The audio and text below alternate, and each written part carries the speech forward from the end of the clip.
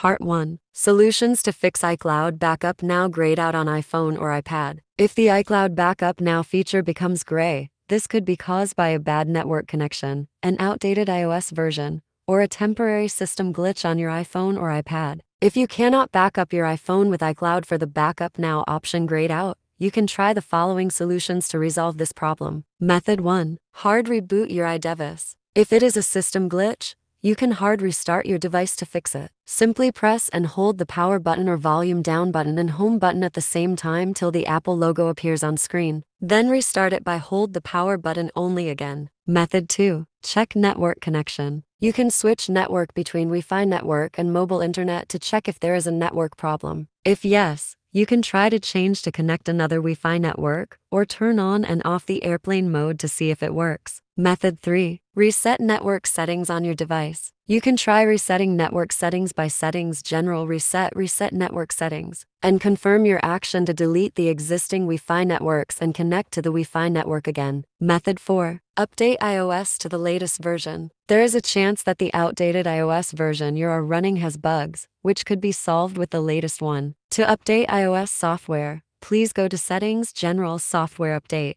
Then download and install the latest iOS version on your device. Method 5. Check available storage space on iDevice and iCloud. You can go to Settings, General, Storage, and iCloud Usage to check if there is enough available space on your phone, more than 100 megabytes, and enough iCloud storage for backup. Or you can change the iCloud storage plan to increase storage space on iCloud. Method 6.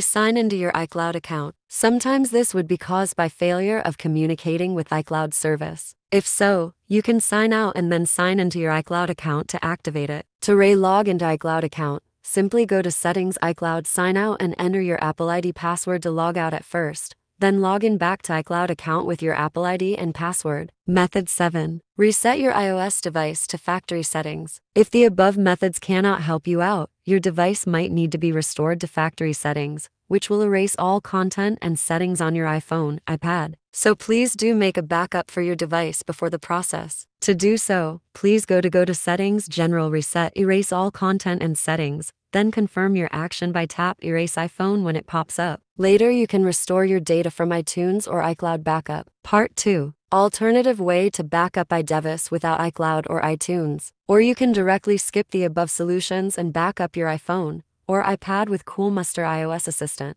Launch the program after installation and connect your device to computer. Enter specific folder and click Check All option on the bottom and click Export button to backup data to computer all at once. Or you can also select the specific contents for backup before exporting as you like.